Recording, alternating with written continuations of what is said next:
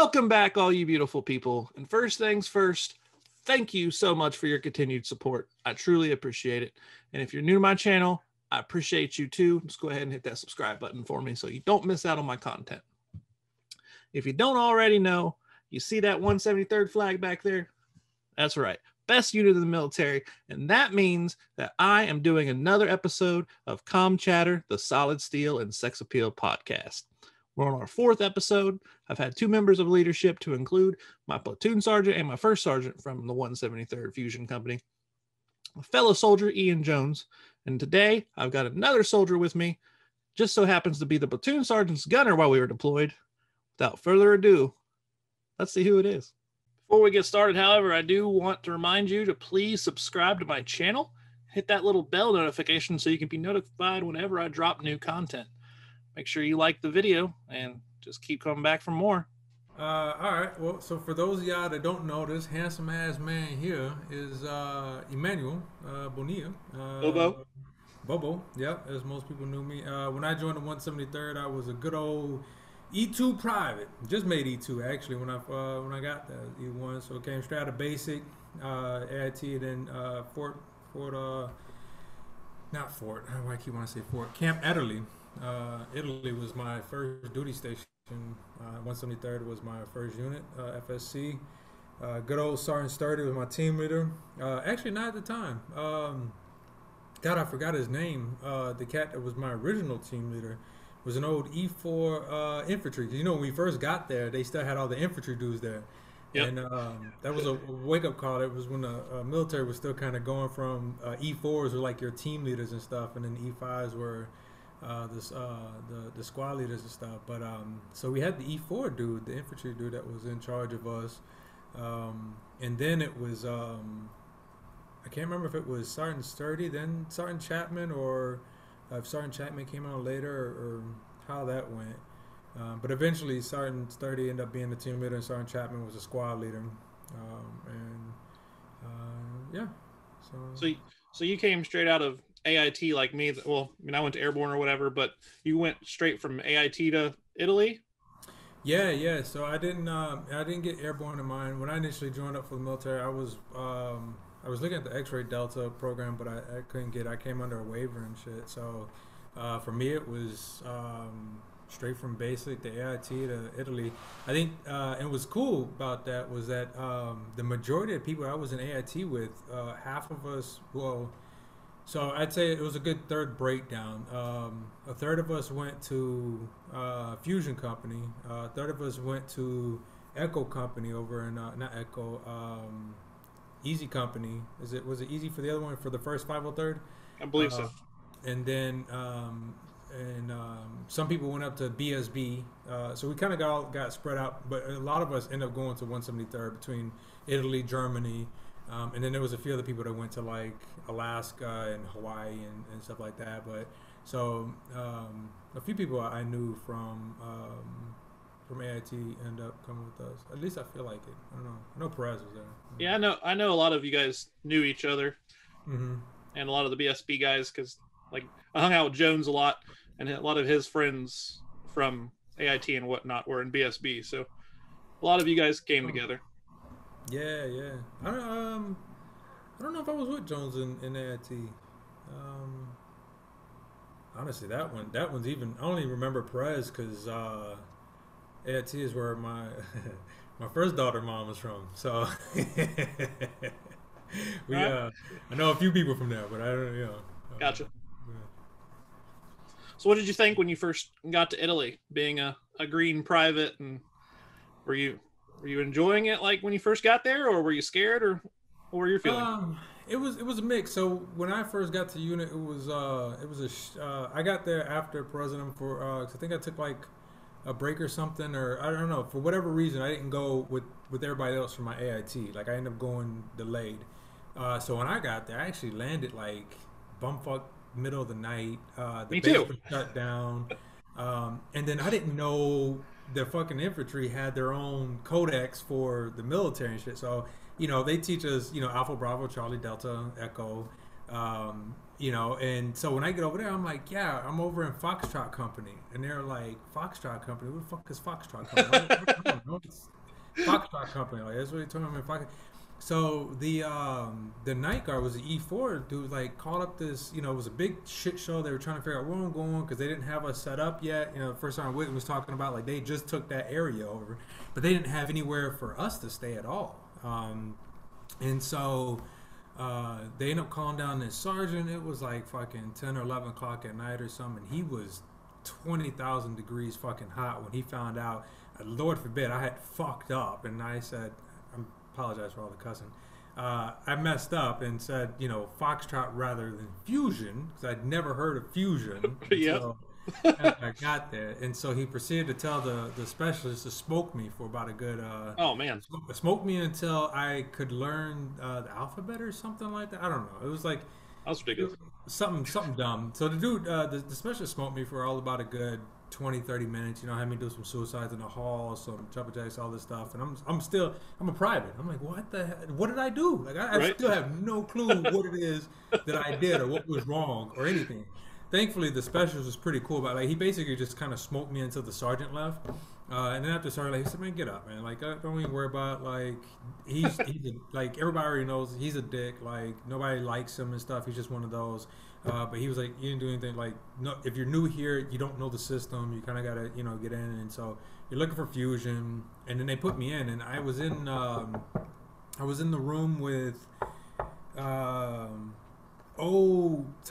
first Sergeant Witten talks about his nicknames to everybody. The giant dude that was, God. He was part of our unit. He was I think he ended up being a gunner or something for a little while. Peyton? No, not Peyton. He's a big dude. Yeah, it was Peyton. It was Peyton. Peyton. Peyton and Green were the two big ones that we had. Yeah, so Peyton. I ended up being in the room with Peyton and one of the small dudes from maintenance. I was in the room with him and then one other. There was actually four of us in the room. We had a bunk bed, and the room was only designed for, you know, one or two people at most. Yeah. And so there was four of us in there.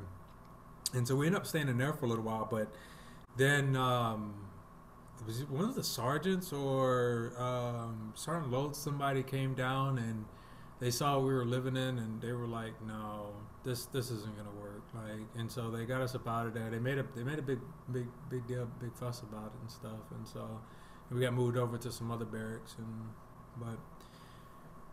Yeah, I got there, man. It was cool. I was excited because it was Italy, but then I got to the unit and I was like, oh shit. So, I love it, man. It was the base that you can see from end to end, stand at one end, and you can see the end of the base at the other, and the hoorah and everything else. So, hoorah. Did you get there to go to both Honesfeld and Grafenwehr, or were you okay? So you went to both of them? Yeah. I got Graf, Honesfeld, and then I want to say another Graf. Yeah, there was two Grafs and one Honesfeld. Okay. Yeah, I remember. And then we deployed. Yeah. It was training, deployed. And I remember that because the last one, Lotz was pretty.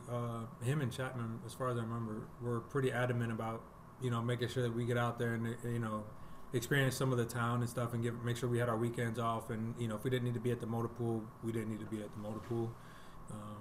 So I remember them making a big fuss about that and him coming down and yelling about that quite a bit. So, but it was good. I remember they did a good bit of, because the first one it was still, like I said, a little bit of old school. So back then they called it a bit, yeah.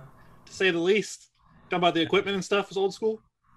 Oh man, like I remember Germany was cold as hell, and it was snowing and raining and sleeting and everything else. And Sergeant Lotz was like, "What y'all doing with that cold weather gear? Y'all can't wear none of that. Take that shit." We were like, "It's cold, Okay. though." Yeah. He said, "Hey, all you can wear is a jacket liner. You're not gonna have that stuff down range." Oh man, it was a trip. The trainings were intense. I can't remember how many times I left my weapon somewhere. And oh man, you talking about? Yeah, I think I ran 6 minute 2 miles in like, you know, about 4 or 5 times throughout that field rotation. Because Ah, um, and there was all types of, but I learned the 50 cal really well. I fell in love with the 50 cal down during training and stuff, and um, That's what you were when you're deployed, right? You were a 50 cal gunner, right? yep, I was a gunner for Sergeant Lotes. They tried making me a driver a few times, but that didn't go too well. Vice versa for me. I was a 50 cal gunner until I hit a tree, and then I became a driver. So Yeah, you guys are talking, and I remember that. I remember the whole incident. I remember a lot of it, man. I remember our first mission up. The cop when first time we was talking about the ASV rolling over Lopez. So I remember that Patillon was in there. Then because he was the only one that could fit in that damn gun tube. Um, so I remember that. I remember going up with the cop. I remember old Sebastian Younger and stuff you guys were talking about. I remember Ian with messing up with the 5 ton and stuff, and the lugs coming out and Lotes getting on our ass for that. And from then on, like the preventive maintenance was everybody's responsibility and double checking. And I started laughing actually when he talked about that because I remember riding in the gun turret one time with Muma, and it was Muma was my driver, and we look over one time. I'm like, "Hey man, do y'all see the tire going?" And like we see this tire like go past us and realize that's our tire. oh shit. our tire came off the vehicle and had actually went rolling past us somehow. So yeah, that was not a good experience. Luckily, we were on like the harbor. I think we were headed to Asadabad or just left Asadabad or something like that. So yeah, it was a lot of good times, man. Good memories. What else? Just tell me some stories that you remember, because I think I've said it a couple of times. I have real shit memory, but then once you guys start talking about things, then it clicks. So just tell me some of the fond memories that you have, or whatever you want to talk about as far as deployment in Italy goes. Uh, let's see. I had oh yeah, well, I know. Do you remember the monkey? Yep. Okay, so we had the monkey for a little while. We were very heartbroken that the monkey got put down. Yeah. So Sergeant Lotes asked me if I'm the one that snitched him out. First of all, I told him I didn't even know that he was the one that had it. I Mm-hmm. thought Lopez acquired it, but Mm-mm. apparently Sergeant Lotes bought it. So do you know anything Yeah, about who? Do you know anything about who snitched him out? Because he was asking me, and I'm like, it wasn't me, I swear. I do. Oh, really? Yeah, we heard the story afterwards, and it was kind of a roundabout. I mean, we had a monkey. Let's face it, that wasn't gonna stay quiet long. Yeah. And but yeah, Cortesi was the one that was back with that. I think it was, and was it Cortesi or somebody else? But he didn't like go tell us something, but somehow somebody came in or somebody else had caught word that we'd had monkeys. So it wasn't anybody within the unit that did it. It was kind of an outside. But somehow, All like right, Sergeant Lotes, if you're watching, there's your answer. yeah. It was like one of the medics or something like that, and it wasn't Doc or anything. Like I said, it wasn't nobody with the unit that went out and told, but Gotcha. somehow somebody outside the unit caught word that we had a monkey and brought back a monkey, and so they came in looking for it, and then that's when they found a monkey. So it's very heartbroken. I Yeah. wanted to buy the monkey. He beat me to the monkey, but we got the shot the monkey. And the monkey had a very great life prior to them putting it down. He got spoiled that whole night. So, but that was very heartbroken. I still have the pictures for it and the video. I have a lot of pictures and videos that won't be public anytime I've got some of those too. soon. Speaking of Doc, that's another cat I remember I miss. Doc Fox. I still his video that he made, him and the other medic about the 173rd. That's a fond memory. It's always been up there. What else we talking? I remember speaking about first sergeant. I remember the first time first sergeant talked to me. We were in Blessing. We had just got there for our first mission. I was coated in moon dust, head to toe. I was in the bathrooms, and I didn't just finish like washing myself or brushing my teeth or something like that, and or shaving or something. And first sergeant says something to me, and again, private. I'm like, holy shit! The first sergeant saying something to me like, I like froze up, looked in the mirror, like answered the most monotonous answer I could, and was like, "Gotta go." So it was good, man. Like and I heard so many stories too. I have that video that you guys talked about too, and him letting off the law and the dust and everything blowing up. Uh, yeah, it was good hearing him and Ian. Man, I wish I could have got to Lotus video before this because it would have charged a lot more. But yeah, I mean, I still talk to Kamara. I still talk to Perez. I see Perez down there 3-4 times a year at least. Really? Spend quite a few holidays with him and his family. Yeah. That's awesome. Who else do I said, yeah, Kamara I talk to all the time. I was messaging Green because I remember that because I'm down in Florida right now, and so I remember he used to be down here. Lopez I tried catching up with a few times. He's out there in Vegas. Him and Nava, and his name was Hawthorne actually. I never could link up with him. And then I think occasionally, like once in a blue moon, I talk to Layden, talk to you obviously. A little good bit, and some others. It's been said a few times now. We definitely don't talk as much as we should, but when we do, it's just like we're back together in Italy or Afghanistan. It's like no time's passed. So Yeah, and like I said, man, it was a bittersweet memory. I mean, it's a bittersweet time. It is one of those that you know. I credit me being here and where I'm at today, and a lot of things to, that leadership to, Captain Thing and First Sergeant Whitten, Sergeant Lotes, Sergeant Chapman, Sergeant Sturdy. Those were my hierarchy. But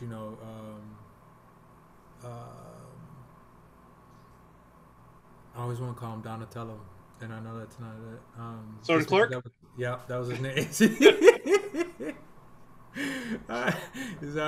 He uses Especially with the rucksack on, he looked like a Ninja Turtle. I'm sorry, Sergeant Clark, but I apologize too. That is your nickname is stuck. I wonder if he knew that. Did he ever know that? I'm pretty sure he had to have. Okay. With the glasses and he probably would have smoked the shit out of us if we would called it to his face. You know what? I don't know. He was one of the he was the one that actually told me to go to a transpo company. I disliked him for it. Sergeant Clark, I disliked you for a very long time because of that. But he told me to go to a transpo company because he was like, this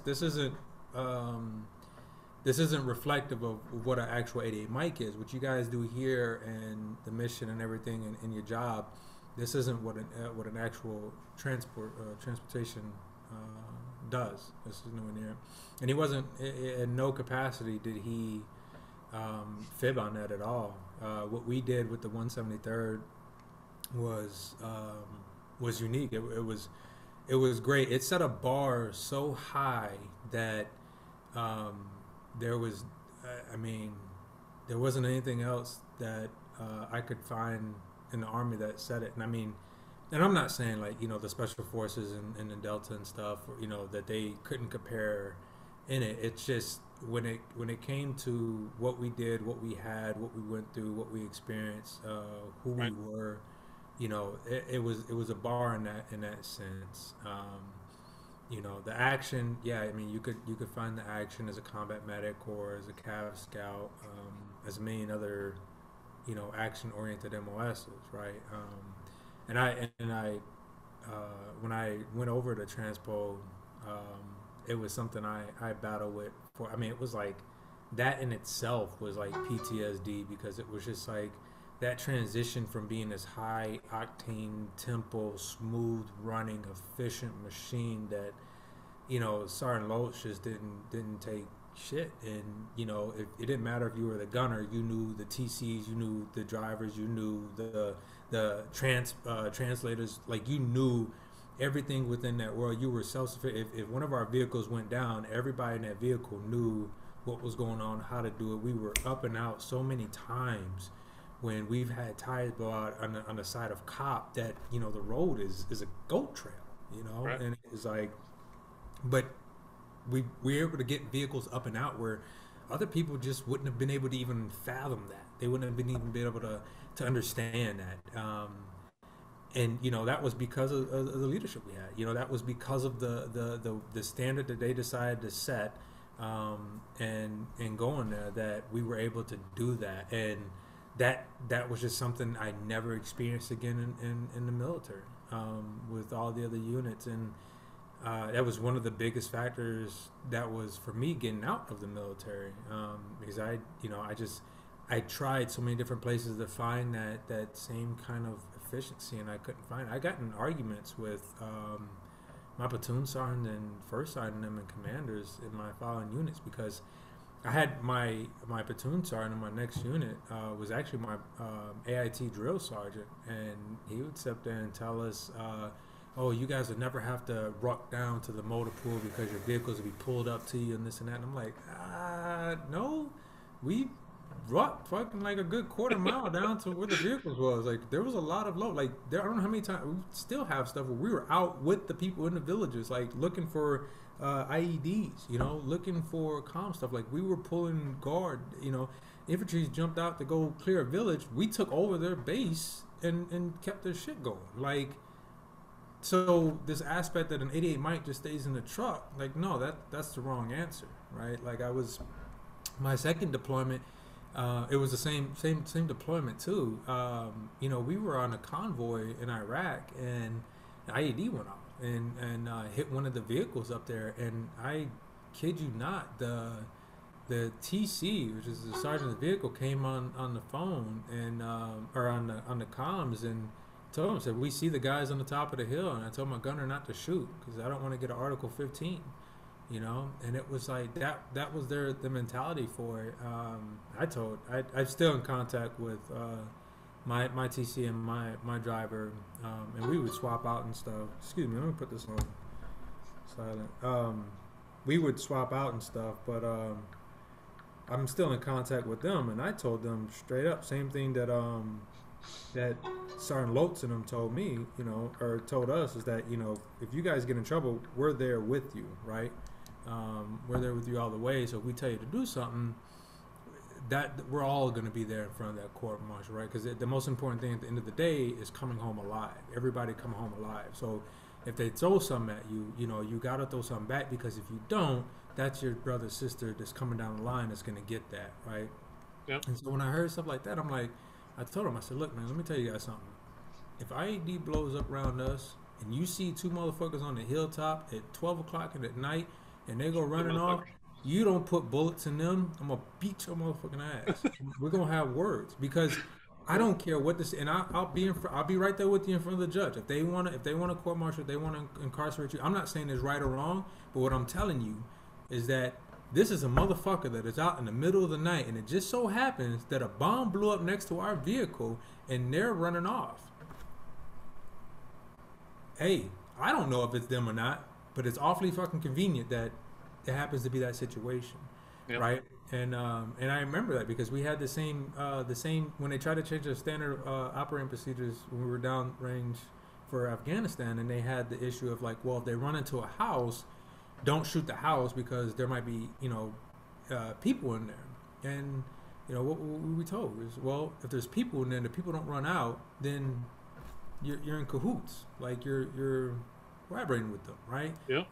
And that was the tactic that they would use, is that they would see that, okay, well, if we shoot at them and we run into this house, whether it's empty or not or whatever the case may be, they're not going to shoot at us. That gives us a defense for shooting at them. And so, I mean, they're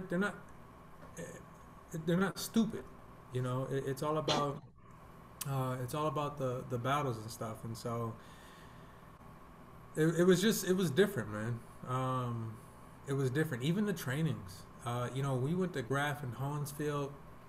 It wasn't even so much about, we couldn't wear winter gear and stuff like that. I mean, how many hours did we spend out there doing ready up drills? How many times we were just, that's all we did. Ready up, ready up, ready up, ready left, ready right, ready up, right? It's all we did.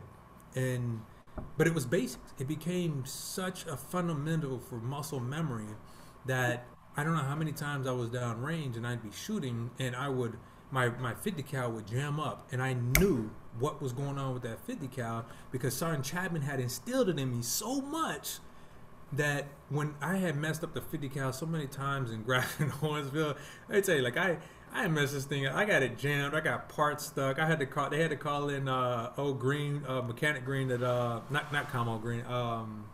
God, who we had for the armor at that time? Yeah, Green was for the armor. I think it was.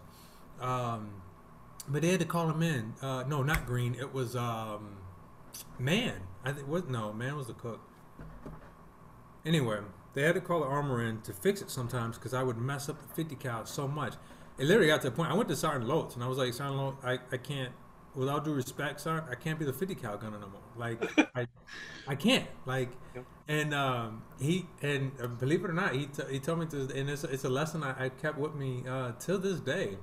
But he was like, let me ask you something, Bubble. I said, what's going on, sir? He said, have you messed up the same way twice with that 50 cal? And I was like, I had to think. I was like, no, I haven't. Like, I've messed up a lot. Like, I fucked up a lot. I was like, but it's never been the same time, right? It's always been something different. And he was like, well, then you're learning, right? Like, you have to make mistakes to learn. And I was like, that resonated with me, right? Because it was like, yeah, you know, I can sit there and nobody's ever going to come in perfect and know how to do everything. You learn better by actually making mistakes because you learn not only how to do it right, but also know how to do it wrong, right? Or a better way of doing it and stuff like that. So that was actually one of the reasons, I guess, you know, I ended up being a gunner, and even more so one of the reasons I ended up being his gunner. And that was something that I took, you know, I have pride in throughout all my days because, you know, his standards was up there, man. And I mean, to be able to trust me, you know, somebody from his caliber that had the experience that he had and stuff. And I'm pretty sure Pattion and Leighton and God, I forgot the other gunner because Leighton had the PL. Who was Captain Thing's gunner? Schmitty was his driver. Yeah, Schmitty was the driver. Who was his gunner? He's up in Indianapolis. I got his name in my. I mean, I got his face in my head, but I just can't. Greenlee. No. Greenlee. Yeah. Sorry, Greenlee. My bad, brother. No, I knew you. I knew where you were at, though. I knew where you were at. So, but that's what we had talked about too, is because, you know, we'd messed up so much and we'd done so much, you know, we just didn't feel like, you know, we're all privates and these are all high-ranking. Their experience in combat is crazy, and so it's like, how could you trust me with your life in your hand? But they did, you know, and that was a badge of honor that we often talked about, and that was the main reason we all stayed to be gunners. You know, after that, when we went up to COP that first time and we went and talked about it, we got up there late. Going up, we got sniper fire, and that was the scariest fucking thing in my life, you know. And Perez, my brother, you know, our brother, you know, he couldn't do it. And what's his name that got the scar on his neck? Hodge. You know, he when he got, you know, they had to swap out, and you know, that was something that was great about our company too, is that there wasn't this aspect that, oh no, like you're gonna be this no matter what, like, and he was like, no, if you can handle this, cool. If you can't, then cool. Like we're not gonna bash you because you don't feel like, you know, being a gunner is your cup of tea. Like that's respectable, right? Rather than put somebody up there that just it doesn't sit right with them. Right. But anyway, so we got the sniper fire going up, and that shit scared the fuck out of me because first time in country, first mission. Like, I mean, I had somebody else's 50 cal that was rusted as shit. I couldn't see shit. You know, we're up here trying to figure out like where are they shooting from. Some Lowe's thought it was from above us. people thought they were from the left. Like there's trees, there's ravines. Like we looked down and you're dead. Like if the vehicle rolled over, everybody was dead. There is no pull down. There's no rollover drills. Like you're just up on the side of this mountain. And this is before they built the road up and stuff. So, you know, half of the wheels is like on the side of the mountain, and the other half is on what they consider a road. And then you got the jingle truck drivers, which, God, man, hats off to those cats, because they can drive a damn truck, a 2x4, I bet, man. Yeah. And it was funny to see them. During the winter, the roads are ice over them, and so in order for them to make a 3-point turn, they just let the vehicle drive into the wall. Then they're back. So anyway, yeah. So we're headed up, and we finally managed to make it through this area. We got the 2 kill zones and stuff, but you know, I think we barely finally found the snipers at the tail end. I think Mumon saw one, and somebody else saw another one. And so we had that contend with. It was already dark, and we had to, you know, turn back around and come down. And we come down, and I mean, they just start fucking lighting into us from across the mountain, and all I see is just lights. You know, I got NVGs on, and it's like fireworks coming. And I remember at that particular time, like, I was pissed off. Like, I mean, it all occurred to me in like one big fucking heat that, you know, I don't know these people, man. I don't know them from left to right. Like, you didn't know them left to right. They didn't know them left to right. But they were just out to kill us for no reason, man. And it pissed me the fuck off. And then it pissed me off even more that the movies told me that if an RPG blows up, like, it's supposed to blow up the whole area, right? And damn RPG hit the side of the mountain. I'm thinking, oh my God, we're gonna get blown off this mountain. Like, we're dead. Like, and it was like, poof. I was like, mother. I don't know how you thought about it, like when you know, being up there and seeing the fire, and I know you. The first time, it took forever for me. So the first time, I was just so excited to finally fucking be involved. So. Yeah, it was a trip. But yeah, we got down, and the jingle truck driver in front of us got knocked out. And I'm pretty sure they've already told you this one, Lotz had to get out and grab the jingle truck driver, and then push the vehicle off, off the thing.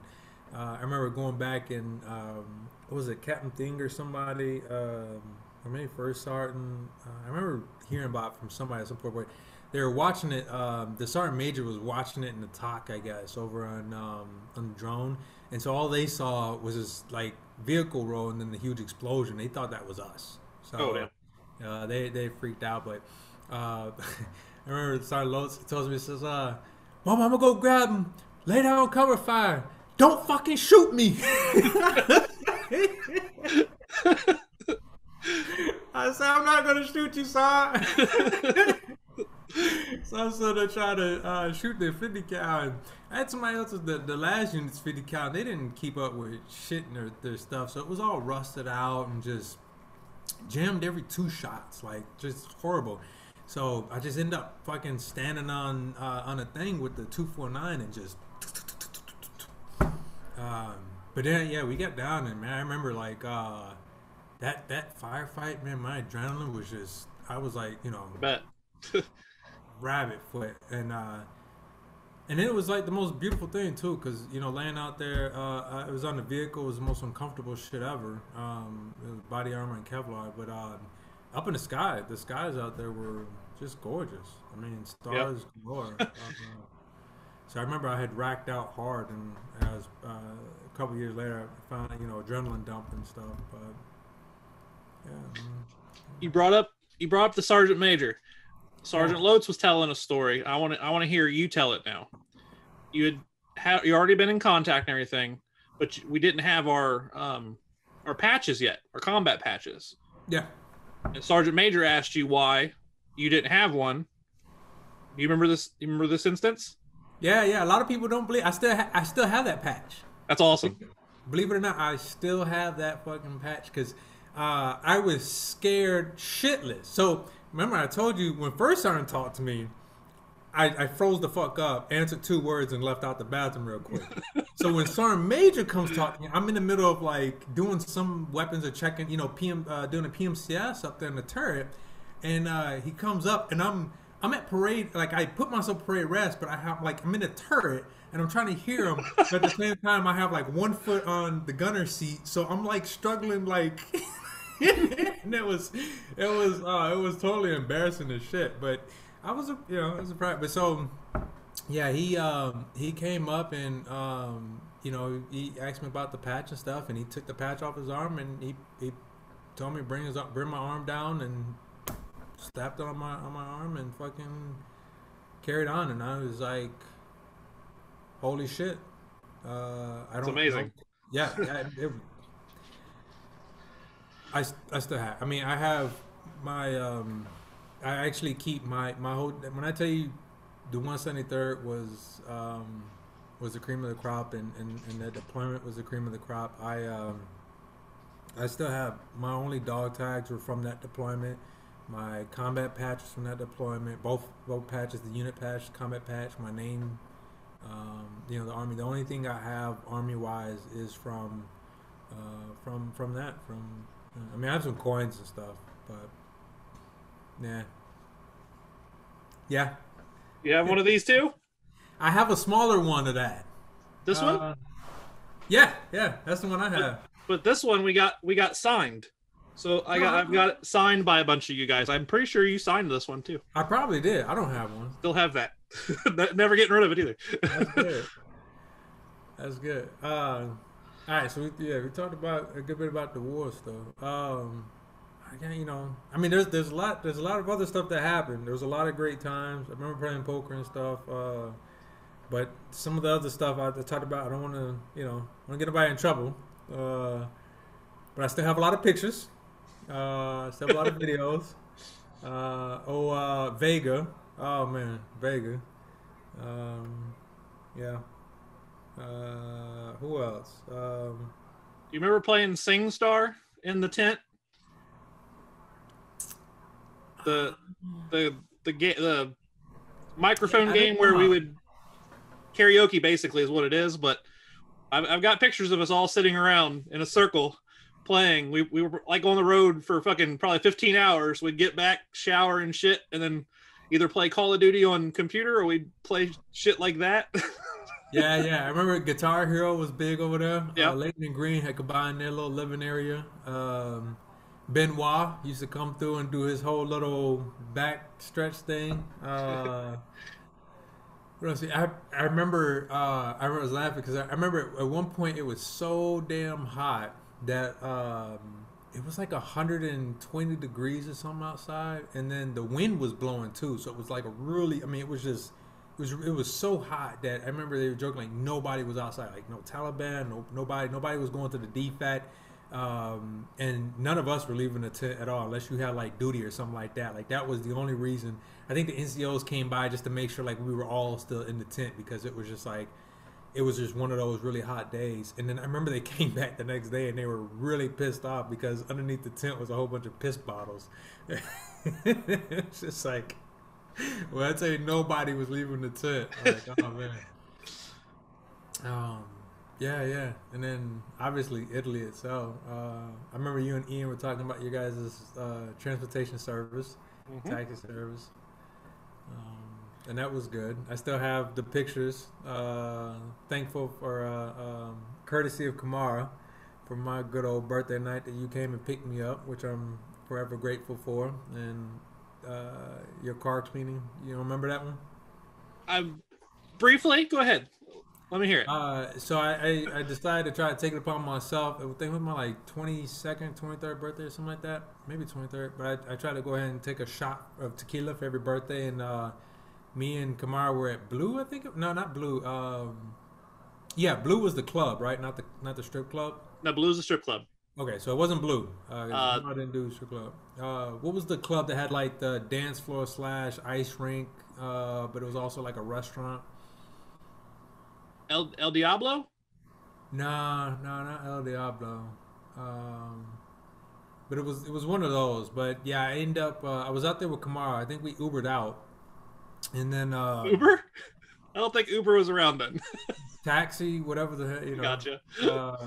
Whatever it was that was available then. It was probably me. You probably had me take you. If I No, take no, we didn't have you take us. okay, But you came and picked me up. I still have the pictures for it. And then so apparently like at some point in time like I ended up just blacking out. And Leighton was there, and Leighton helped Kamara get me because the guards, like I was so drunk. I had like 5 guards. I mean, I was laughing. You know, me and Kamara back then, like we were just heavy weightlifting and stuff like that. So, and I was drunk, and so, but I ended up, I hadn't thrown up when I was there, but then whenever I got to your car, like I don't know if it was like right before we got back to the post or whatever the case is, but I threw up. I was all on the outside of your car, and I think some inside too or something like that. And I remember coming out the next night, and Proud was sitting out there on the front steps because her barracks room was next to me and Alan. Alan was my roommate, and she was like, "You had a good night, huh?" And I was like, "I don't remember it." And so yeah, she told me Kamara had to carry me in, and then so I went over there and saw Kamara, and he said, yeah, he phoned you, or I don't know if he phoned you or if like you just happened to be dropping somebody else, and he saw you and had to scoop us up. But yeah, man, like you came through and picked us up and came back, and I reached out to you, and I was like, man, I'm sorry. Like I tried to pay you for the dry cleaning and stuff, and you were like, man, don't worry about it. Like you have good. you have to send me these pictures. Yeah. Okay. Yeah. I definitely do that. Um. Yeah. So, and then what I said. I remember Campbell was talking up with Campbell for a little while. I didn't talk to nobody in a while. I mean, I was wanting to head out there to First Sergeant's wedding, and then all the COVID stuff, and then they had the reunion. What was it? 2 years ago. I couldn't make out. Seems like it's been longer than that, but yeah. Yeah. Um, and then yeah, Sergeant Lowe's out there in South Carolina. Thompson. I was actually talking to Thompson for a little while, but I didn't talk to him.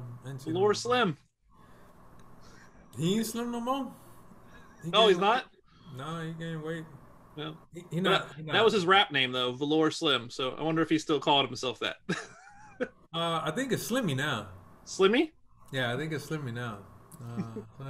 Last I knew he was still trying to rap. I don't know if he is or isn't anymore. And then, yeah, I think the only other one, I mean, I kept up with Adams for a little bit, but she's with her wife. I ain't talked to her in ages. Not too much. I'm pretty sure once we get done, I'll be like, oh yeah, I forgot to do. Yeah. I think the one that I communicate most with actually is House. Oh yeah, see? Yeah.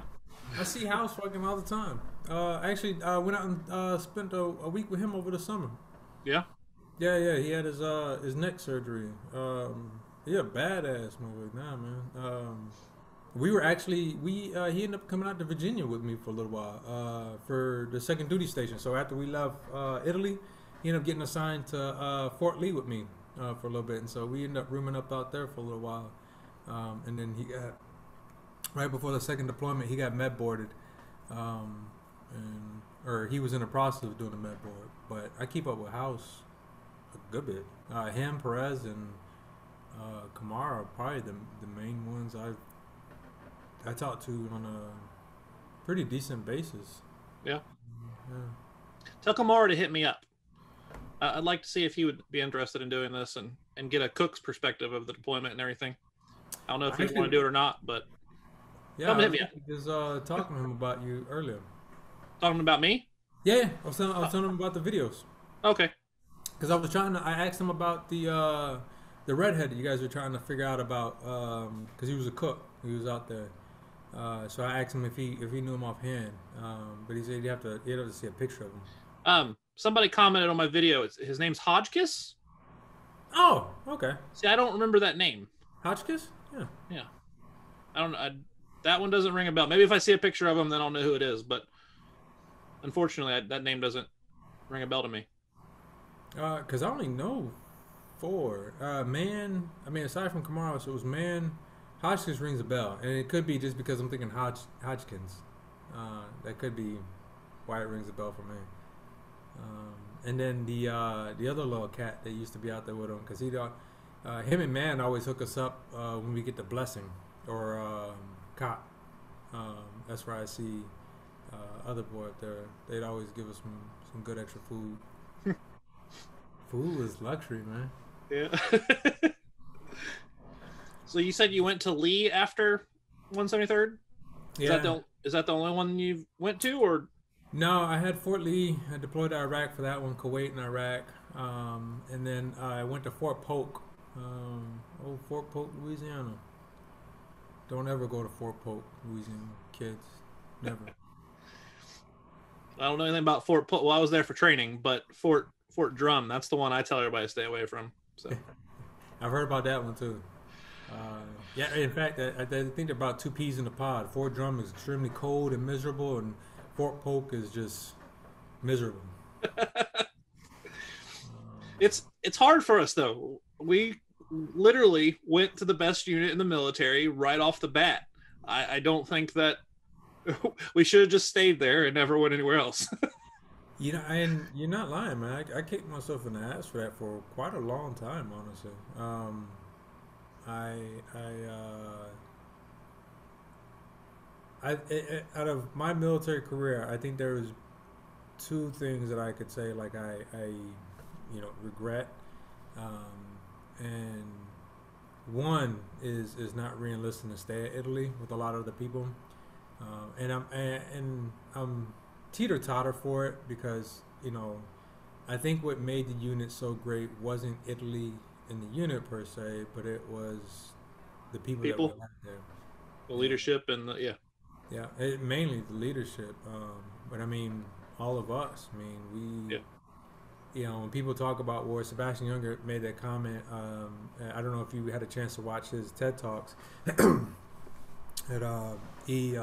remember actually meeting that dude too. Up in Congo, they got mortar strikes in, and so side tangent. We got up to Congo at one point, and they had artillery coming in. By this time, we'd already been in country for 6-8 months or something like that. So we were just pretty used to, getting fire and artillery. We knew that they couldn't hit the broadside of a barn with an artillery shell if they were sitting next to it.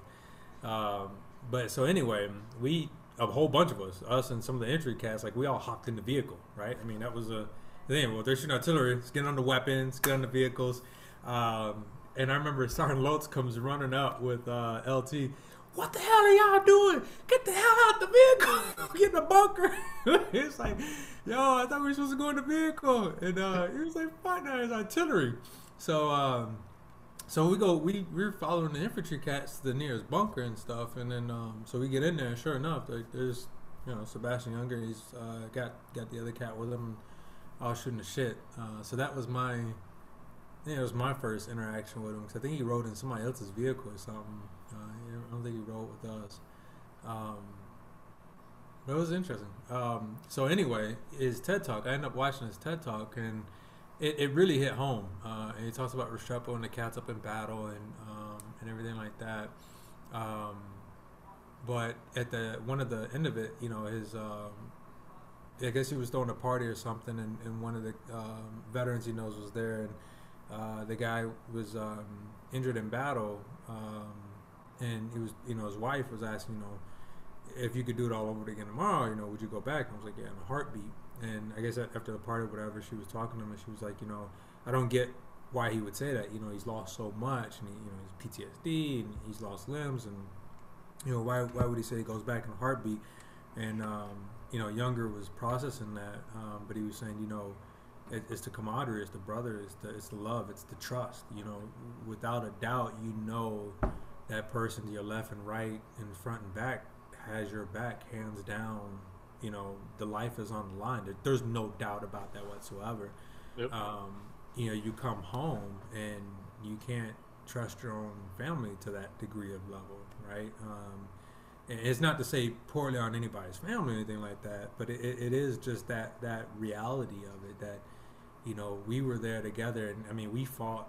There was a lot of fights that was breaking out. There were, different arguments. There was tensions that were throughout the deployment that, you get with any growing family. But there was never a doubt that, like they say, when we rallied up and we loaded up and we hit that wire, there was no doubt in anybody's mind on that convoy. We were tuned. We were one machine. If one went down, we were on top of it. We didn't leave anybody. We weren't going to leave anybody. You know, they made mention of you know, the sister company from the first 503rd and how they went on mission, and I'd heard about that because, like I said, I knew some folks that were from there that I went to AIT with and stuff, and I had been I'd seen throughout the deployment, and you know, they were on the same base as us, and so I kept up with a few of them. And when the shit hit the fan with them, I mean, their leadership left them. They had people that leave them, you know, and it's just because they got ambushed or whatever, you know, they left. They broke that chain. Like they weren't that machine, and that was something I remember thinking, like, we would never have done. Like we've been in that situation. We've been in a situation. We've been under fire and the vehicle got disabled, or we were laying down cover with the machine you guys are talking about, the IED. They go out there and detect them and blow them up and stuff, and that had went down. We did that recovery mission.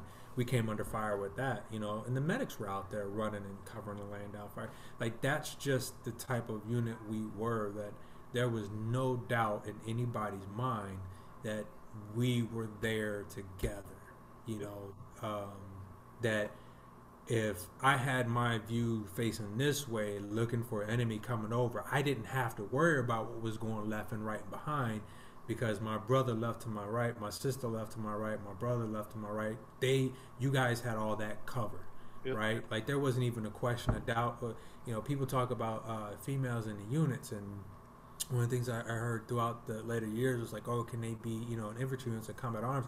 I'm like, man, you guys haven't met Proud. Like, yep. Are you kidding? Like, I mean, there was that discussion before, and Proud, you know, Proud has laid down some people, and I was like, but that's not, you know, that's not an exception to it. It was just the aspect that, you know, that's the difference that our unit held that other units don't, because that didn't matter. Right? Like, I mean, I've heard a lot of, like, this didn't matter, this color, that sex, or that race, or that gender, or whatever. You know, all that matters on an individual basis. But when you hit that line, when shit hit the fan, none of that was there, because it was, can you do the job? We can do the job. Like, it wasn't a matter of, like, are you sure you're up to the job? We don't know if you can. No. We were so good trained. Like, our leadership had us to a standard that was so high. We didn't worry about asking, could we do it, because we already did it. Yep. Like, that was the standard to it, and that was a standard I never saw again. You know, it was you know I don't know how many times I didn't know shit about commo, and Sergeant Lotes wanted us to do radios and stuff, and I was like, Sergeant, we're not, you know, we're not commo and stuff. Go fucking find somebody that's commo and go fucking learn until you become commo. Like, you know, it was like, okay, all right, that's what we're doing. So go find somebody that's commo. I was like, and they're like, well, that's level 30. Like, you guys don't need to. No, you don't understand. My sergeant said to go find somebody that's commo. Go learn this. So that's what we're doing. We're learning this. Like, let's learn. You know, and so, you know, we knew level 10, level 20. You know, we knew stuff up to the point where people would cut us off, because that was the standard of leadership. Yep. That was our, so, you know, and that wasn't there when everybody left. You know, the next commander, Captain Rios, and them, and I don't you know, I'm not gonna say anything bad or negative, and I don't want it to be perceived that way, because I wasn't there with them, so I don't know how that chain of command was. I don't know how that second deployment was. I don't know how that unit was. Some of the people, I only know what I heard, and what I heard was not reminiscent of what I hear in regards to how things were with us, right? And this is people that were in both of them. It just wasn't the same. I mean, maybe I don't know if you've heard. Yeah, I have, but I like to think of the times that we had with our leadership. So, but I do have a question regarding that. Yeah, because I got into it a little bit with Sergeant Lotes about this. Well, not got into it. I talked to him. That's what I mean. Towards the end of our deployment, if you remember, Captain Thing got his major and became a major thing. Um, so we had a what's it called? Uh, transfer transfer of the hell's it called? Um, There's a terminology for it. I can't remember what it's called, but you know what I'm talking about. When yeah. we got a new captain come in, Mm-hmm. do you recall how you felt about that? Because I know me and a few other guys, we kind of were like, this is kind of fucking scary. We got like a month left of this deployment, and now we're going to have a new fucking commander. It was just kind of, it was a punch to the gut, and I was kind of worried like what was going to happen. Turned out we ended up being all right, obviously. But do you remember feeling any certain way about it? Yeah, I mean, my thoughts for or my memory of it was just that. I mean, it definitely happened, and a lot of people, we were kind of like, well, what the hell's going on? Now what's happening? This new person, whatever the case may be. I think what made me feel calmer, and I don't know, um, I can't place exactly where I heard it from or who I heard it from. But as you're telling me about it, and I'm thinking about it, I remember hearing this aspect of that it wasn't something that Captain Thing really wanted to do. It was kind of up and beyond his control, and just that aspect that, um, him and First Sergeant had been on the road for so much, and they had done so much for unit, and you recognize like they really wanted him to get home, like they wanted them to get home. And so I think when that aspect of it um, really laid the groundwork, because I'm not gonna lie, like even myself, by the end of that 15 months, I didn't think we were gonna get home. We had been under fire so much, and we'd been in so many firefights, and we had been under so many missions, and we had done so much. I think at some point in time, like I didn't think I was gonna, I didn't think we were gonna, I didn't think I was gonna make it home. And I remember hearing the same thing in regards to like First Sergeant, some of the chain of command and stuff. And I don't know if that was their actual, feelings or thoughts or anything. And I definitely don't want to say that was a consensus. But I do know between like me and Leighton and some of the gunners, Greenlee and stuff, there was just that fear that, I think it kind of, how many times can you roll the dice before you end up with snake eyes kind of thing. So kind of answer your question, I guess, as much as I felt uncertain about, damn, we have a new, commander coming in and stuff, it was also this aspect of he gets to go home to his family. So I knew, but I Right. also Yeah. knew too that wasn't necessarily his choice. Like I felt like I knew enough of Captain Thing at that particular time to know that if it was up to him and First Sergeant and them, they would never, Yeah. they Yeah. would have been on every single mission with us until they had to get forced off, and that's Yeah. that's also kind of what I heard too. And so um, it was a comfort, I guess, in knowing that if they didn't make him do it, he Right. wasn't going to do it. So it wasn't that he chose to do it, right? Right. Like it Yeah. wasn't like he. So, and I don't know, that was above my pay grade. I was just Yeah. yeah. My, I guess what I was saying was like, I understand it wasn't his choice and whatnot, but just the idea of having someone new in charge. For instance, I was his driver. I don't know if you knew that or not, but do you No, recall him zing out the radio on a no. mission? Yeah. Oh, the new cat. Yeah. He's either. We're not going to talk too much more about it. It was Sergeant Lois brought it up also. But one thing he said, trying to remember how exactly he said it. We're going to support Captain Thing for everything for him, and we'll do everything we can to follow this new commander's leadership. But ultimately, we're still following Captain Thing's yeah. So Yeah, and I can see Sergeant Loads doing that too.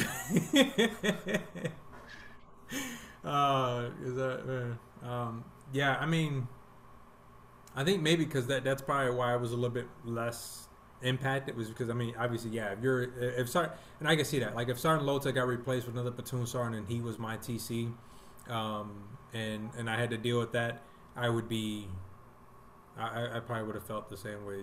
Well, there's no probably to it. I would have felt the same way as you, like, because as much as we learned from them, there was still that avenue that the TC is supposed to have that experience. Like, you know, you are the truck commander because you you command the truck, right? And so the TC's position was even more important than the gunner, the driver, because the TC needs to know everything in anybody's, you know, and needs to be able to move fluidly throughout all of that. If the gunner goes down, the TC needs to know how to operate and know the guns. If the driver goes down, the TC needs to be able to hop in and drive and know the vehicle, be able to fix it and get up or whatever, whatnot, and as well as work comms and stuff. And so if you have somebody that's in that position, they Z out a radio. That's very disheartening. A little bit. So, yeah. But we all made it. That's what matters. So We did. I'm glad we did, and I think by the end of the 15th, like, we were willing to go even more. And then I remember, I don't know, did you stay back for the last ones to head out, or did you leave out early? Because there was an Advon that left. I wasn't among the first to leave, but I think there were still a few left when I left. So, there were still few in country when I finally left. were you there when we got the memo that 10th Mountain, because 10th Mountain had came in and they had already started fucking up, and they were talking about having us stay on for another rotation right then and there? That was after the Advon, everybody already left. Yeah. Right. Okay. That's why I asked if you were part of the Advon. Yeah. Because I remember. How'd that make you feel? I don't recall feeling any specific way because, I mean, of course I was ready to get home, but at the same time, I, for whatever weird reason, enjoyed being in Afghanistan and going out on missions.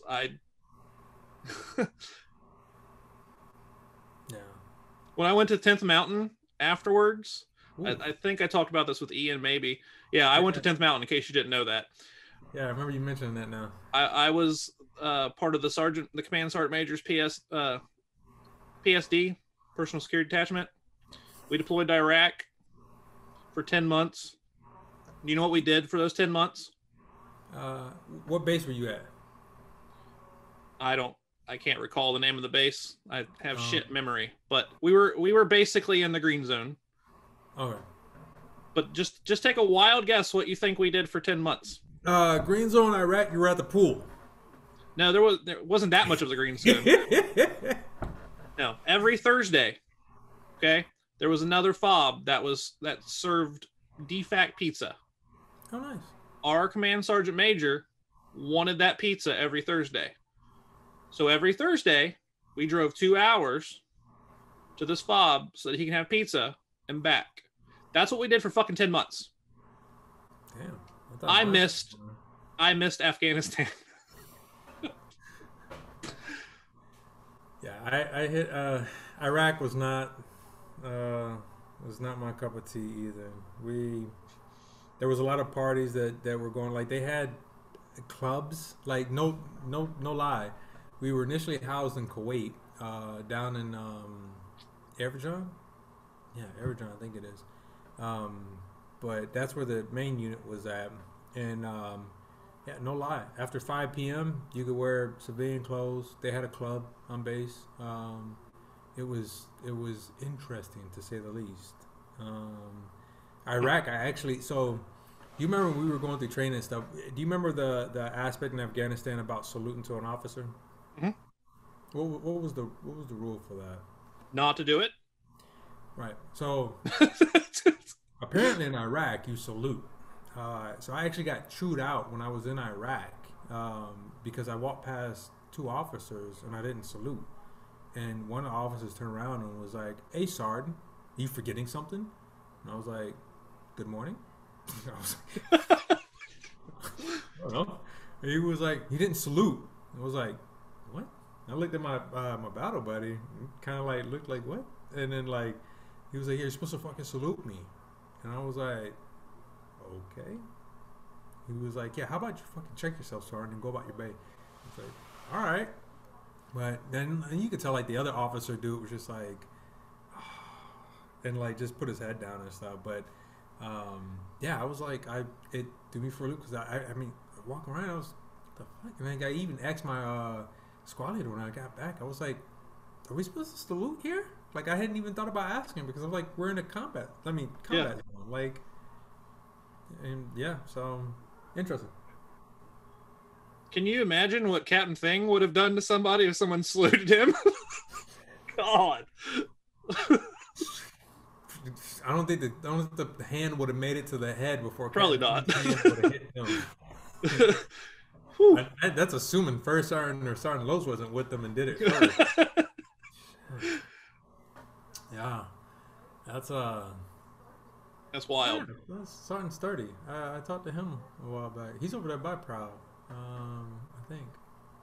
Or no, he's over by First Sergeant, isn't Yeah, I think First Sergeant mentioned Sergeant Sturdy being close to him, he? like an hour away or 90 miles or something like that. Yeah, Missouri. Yeah, yeah, that's right. I see him occasion Facebook now. But yeah, fucking shit ton, man. I mean, it was uh definitely miss it, man. It is. It's wild to say that, right? Do you ever say that to your wife or anybody, and then they're like, they look at you like you're stupid? No, I think by now she's used to it, man. Honestly. Uh, because I mean, like I said, me and Perez, we get together, we shit talk some of the stuff. Me and Kamara, we talk about some of the stuff. Me and House, we catch up about good stuff, and so I think by now she's just used to the aspect of it, and it's a pride. I'm extremely proud of that. Like it's a bittersweet because it was yeah, I know, right? I haven't I'm got proud a that. little bit. It was traumatizing as shit because it's war, but it was also traumatizing in the sense that shit, man. I can't trust my own family, most of them motherfuckers, and you know, uh, if I even mention about like a bill due, Kamara's like, "How much money you need?" I'm like, "Bro, I don't need the money. I was just telling you I got bills. Like everybody's got bills. Like and then the same thing with anybody else. Like I mean, for the most part, especially with the chain of command, I feel like I don't know. It's just hard to put in words, but I think the best way, and I told them, I tell everybody, man, if Sergeant Lowe's was to call me up and say, "Hey, we're going to run a mission to hell. I need a gunner." I said, "Well, I'm already on the truck. What are you waiting on?" Yep. Like, um, I started shaking my head because I already knew exactly where you were going with it. I completely agree. if I'd be on a it's plane tomorrow. I'd be on the plane right now. yeah, it really would. I'm pretty sure when I die, my entry into heaven isn't a pearly gates. It's a revved up Humvee with Muma on the driver's seat and Sergeant Lotes throwing rocks at me, telling me to hurry the fuck up. Uh, we got a convoy to do. That's my pearly gates. So I give thanks, man. Like the aspect of me being where I'm at today, who I am, why I didn't fall into the shit that I should have fell into and everything, was because of one second thirds, because meeting all you guys, is because having that experience, knowing what it's like to have a real family, to have a goal, have a standard in life. I think that was the biggest thing that translated, was that this standard in life of just knowing that I can achieve shit, that I'm better, that I'm meant for something, Oh, yeah. and all the stuff that they talk. I mean, it was hell. Like I mean, I talk about it fondly in respect and with remorse, and I tear up fucking quite a bit. I don't know if you ever saw my little graduation speech when I got my master's degree, but I cried like a bitch. Congratulations, by the way. Thank you. I'm actually in law school now, so Really? that's a yeah. My other school closed down. Believe it or not, I do. I'm aiming to do veterans disability benefits. So, little plug. Once I get licensed, I'll be in Arizona. But veteran disability benefits are appellate work, so they're federal. But I'll reach out, and my main goal is to help all our brothers and sisters, man. Especially people like us that fight for a lot, and really change those laws, because the VA is a whole nother spill. I don't think you have enough time in the world for that one. But But there's so many of us that come through with that mentality because we didn't do a lot of the sick call stuff. We showed our ass. We had a higher calls and the way, at least in correct me if I'm wrong or you have a different view of it. My aspect going through 173rd was just that if I take the weak way, and not the weak way, if I cop out, if I take the shortcut, or if I mitigate, or if I ditch my duties, then that leaves it on my brothers and sisters to pick up the rest of that work.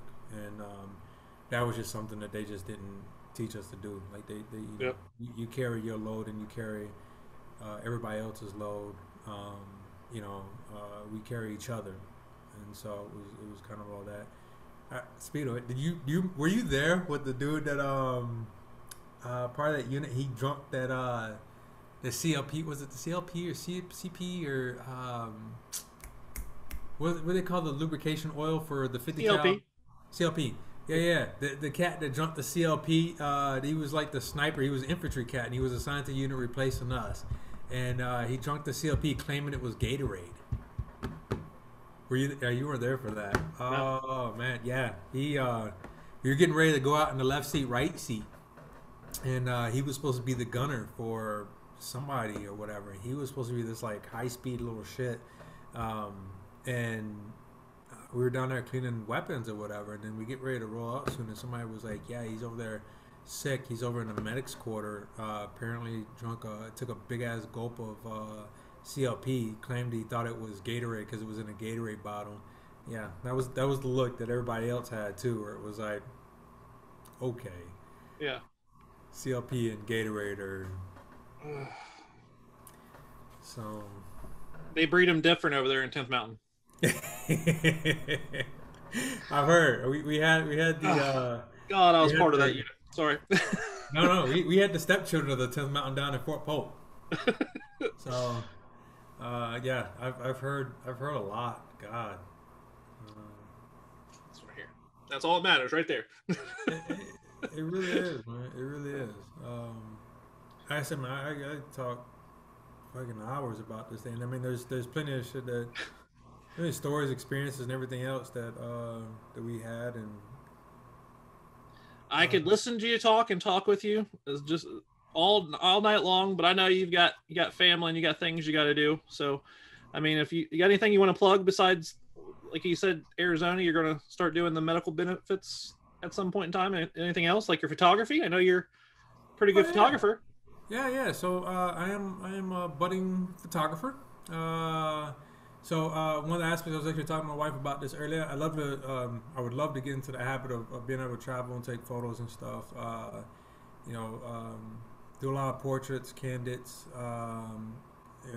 Romantic couples and family. Getting into a lot of it as I build my repertoire. I'm definitely. I like males, females, models, boudoir, all that stuff, and I like doing equal opportunity. Nothing big about it, but I think a lot of stuff for photography. A lot of people focus on females and stuff. I think everybody is good, and a lot of males have self-image. But I mean, if we're doing that, I would say yeah. I mean, anybody, the 173rd or fucking whatnot, man.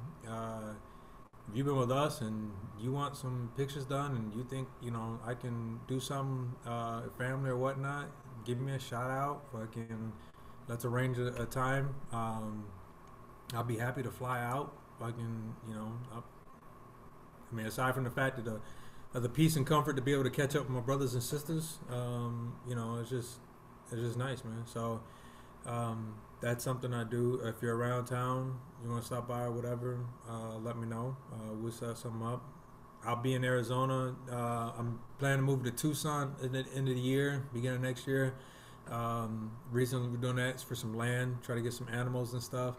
Have a pretty decent house. So again, another thing. Once it gets settled up, I'll be sure to let everybody know. And you guys are always welcome. Come down. You want to come down, check out some shit, ride some horses, get away. Mi casa, su casa, all the time. If you've had that patch, then your family in my eyes. So that's always there. And then same thing, once I get, down there and get licensed, you're a 173rd member, man, and I can, you're doing your disability benefits, and you're in the appeals process, because, lawyers can't jump into after the appeals process, but we can talk about all that. Reach out. I will, if it's something I can help you with, or something we can figure out. If I can't represent you, but I can help you along the way, whatever the case may be, and you're 173rd, let me know. We will hem it up. And then obviously anything else, man. I mean, honestly, it doesn't even have to be photography. It doesn't have to be law. It doesn't have to be counseling. If you want to call counseling, I'm not a licensed therapist, but I do know some license called Gin Tonic. They will help, but no, I'm not advocating substance abuse. But I mean, call, right? I think if I had to make a plug above anything else, aside from, I literally miss every one of you guys all the fucking time, man. It'd be it's always a great thing to hear a word. It's always a great thing to see folks. It's always a great thing to know how you're doing, what's going on.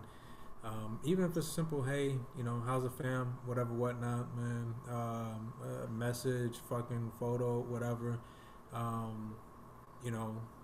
My door is always open, man. It's never been closed to any of you guys whatsoever, and it never will be closed to any of them. You end up in prison, let me know. I'll send you some letters, put some food on your books, some money on your books. Yeah, man. It's shit. I always joke people, man. I got pastor blood. I mean, Southern Baptist pastor, man. So I go on for like 2-3 hours. I'm supposed to give like 2 minutes. But what can I say? I mean, this is a topic that I think it's a family, man. It's a 173rd Airborne Unit, 2nd 503rd Fusion Company, support the Rock. We are a fucking family, and as family, as your brother, if there is anything that I can always help with, I will try my best. I will help in some capacity, if it's not the full capacity. And if there's anything you need, whether it's a listening ear, another head, hand, a walk, talk, drink, whatever the fuck the case may be, let me know, man. So yeah, don't. I know some of you, I ain't talked to in years. Don't let that ever be a fucking barrier. I don't care if we haven't talked in 10 years and the last thing we said was fuck off. There's never been any hate in my heart for anybody at the 173rd, and that's the honest to God truth, man. So if I keep this up, I'm gonna start fucking crying. So all right, brother. Well, I'll let you go. Thank you very much for doing this. Probably gonna have to do it again though. It's like you said, you've got more stories to tell, and I want to hear them. So yeah, I got you. I send you those pictures. Yes, please do that. Yeah. And tell Kamar to hit me up. Yeah, I'll do that too. All right, brother. All right, brother. Sky Soldier. Sky Soldier. Wait. Oh, this one. Ah. Later, brother. Later. I had to stop him before he got too emotional. Nah, I'm just playing. I love you, Bobo. That was a really good time. I love doing these. That's another one in the books for the Solid Steel and Sex Appeal podcast. And if you don't know already, we were a group of bad motherfuckers. That's all there is to it. All of 173rd, specifically the 2nd 503rd, Able, Battle, Chosen, Destin, Echo, Fusion, all of us, we were bad motherfuckers. And I'm loving being able to talk to these guys. Some of them, we haven't talked 5-10 years even, but it's like we haven't missed a beat. And we won't either, because that 15 months that we deployed in Afghanistan, the 2-3 years that we were all together in Italy and whatnot, we just grew. We're family. These are my brothers and my sisters. I haven't had any of my sisters on. I'm definitely going to have to. I'm going to have reach out to Proud, maybe 1 or 2 of the mechanics. We had some females in Fusion, and I'm going to have to reach out to them too, because they're some badass motherfuckers too. Like I said, I love doing this. I love seeing these guys doing great. Like, Bo's got so many things going on in life, but he's just an amazing human being, and he's getting even better. He's going to start doing fucking disability stuff for veterans. What I mean, geez. I love doing this. I'm gonna have to be pumping out some more of these because I'm just having a really good time just listening to these guys tell these stories. So I hope you guys are enjoying as much as I am, because there's going to be more coming for sure. Just got to reach out to these guys and hopefully they have time to do it. But I'm gonna do everything in my power to get as many of the soldiers from the 173rd on here. So yeah, as always, like this video, like all my other videos watching, hit that big old thumbs up like button for me, please. Make sure you're subscribed to the channel. After you subscribe, there's a little bell notification. You can hit that and it will give you a notification as soon as I drop content, because as you know, I'm doing that content challenge for 2021. Every day of 2021, 365 days of the year, I'm dropping content. It might be one of these, it might be one of my travel vlogs, might be a unboxing or a toy hunt. I do those crazy things too. Who knows? It's different content all the time. I'm gonna have a lot more of these, I'll tell you that for sure. So hit that bell notification so you know when I drop content, and tell a friend, tell them come check this out. I appreciate every one of you. Like I said in the opening, have a good one. See you next time.